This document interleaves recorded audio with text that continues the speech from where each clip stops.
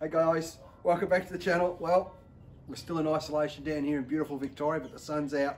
We can't go camping, so I thought what I'd do is I'll show you how I make a nice cup of coffee when I go camping.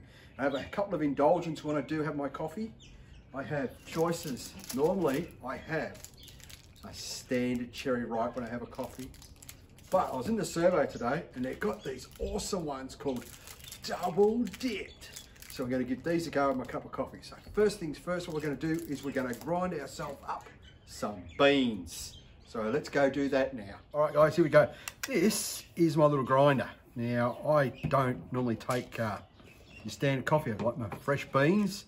The advantage of the beans is you can put in a nice sealed container, have it in the back of your car, and it works really well. Now this grinder here, believe it or not, it's cheap enough. You have a grind selector down the bottom there. I know you go, oh, why would you want a grind selector? Sometimes you want coarse, sometimes you want fine. To adjust that, all you do is you put the little doohickey on the top, hold that, and then just twist that around to whatever grind you want. It's at the grind I like anyway, so that's always good. Right, so what we'll do first, we'll just put it back together again. And we'll pop our fresh beans in the top. So how many do you use? Who knows, just as many as you want. I like fresh beans. My son gets me a good coffee. There we go. So we just pop that in there. Pop that on top. Reseal our beans. And it's pretty cool if you've got some small children with you when you go camping. You go, do us a favour, mate. Wind it up. And the kids always do.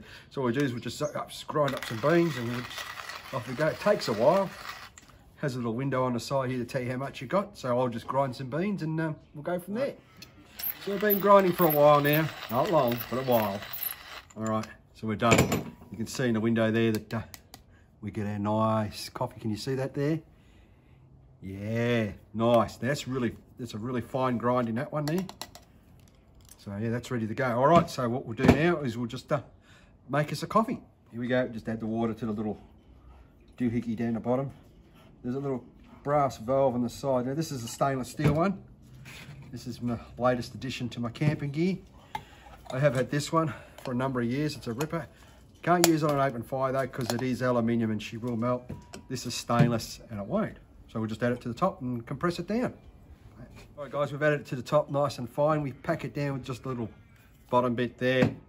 Just screw the top on and then we'll put it on the gas. Here we go. That's it. Guys, just make sure when you do put the top on, you give it a nice firm little twist to make sure she's ready to go.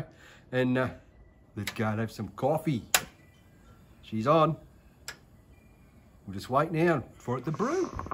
Bubble, bubble, tile and trouble. It's just about ready. Yep. You're just about ready to go, I reckon. Look at that. Yummy, yum, yum.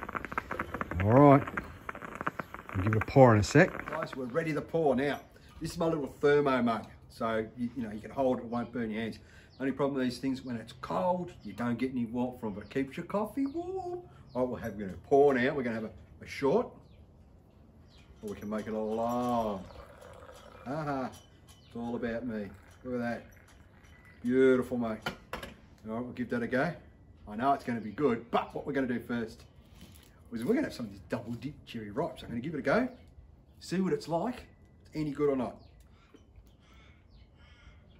You know, double chock's not bad. There's only one problem with it. It's not as good as my mate's wife or partner, Janine. Now, she makes a ripper cherry ripe slice. All right, guys. Cheers. Hope you got a bit of info out of this.